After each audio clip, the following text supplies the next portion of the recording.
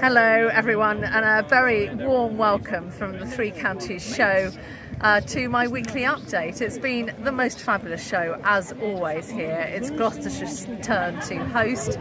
We've had the Minister, Trudy Harrison, here, a lot of members behind me as you can see on the stand, so the team doing as ever a fabulous job.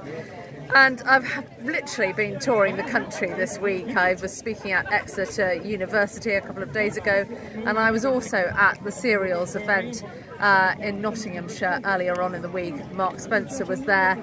Opportunity for us to launch our Your Harvest campaign, so that went down really well. We'll be featuring on TikTok for those of you that have children or indeed grandchildren. My children are certainly on TikTok. I have to say I am not, but this is the modern social media platform, so really important for us to be relevant and engaging with as many audiences as possible. A really good and constructive roundtable at Cereals with Mark Spencer and our Crops Board, Matt Cully, our Crops Board chairman, and I. Really, I have to say, ramming home the point on the importance of extending parallel imports. It's due to be ended on the 30th of June this year. This is really, really important for plant protection products, making sure that if we did have a situation where we needed access to more, that we could get it. So it's mission critical quite now. I'm really disappointed that things are going to the wire.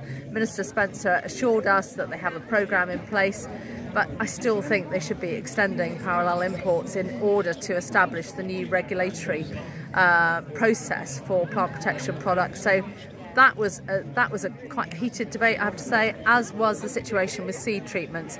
Obviously on maize right now, this is flashing red. If we don't get the seed treatments in place, we are going to have serious problems with maize. So that's on the Minister's to-do list, as it has been for a while, but it was an opportunity face to face from the Crops Board point of view to really ram it home from a regional perspective, you know, how it's impacting, you know, everyone everywhere.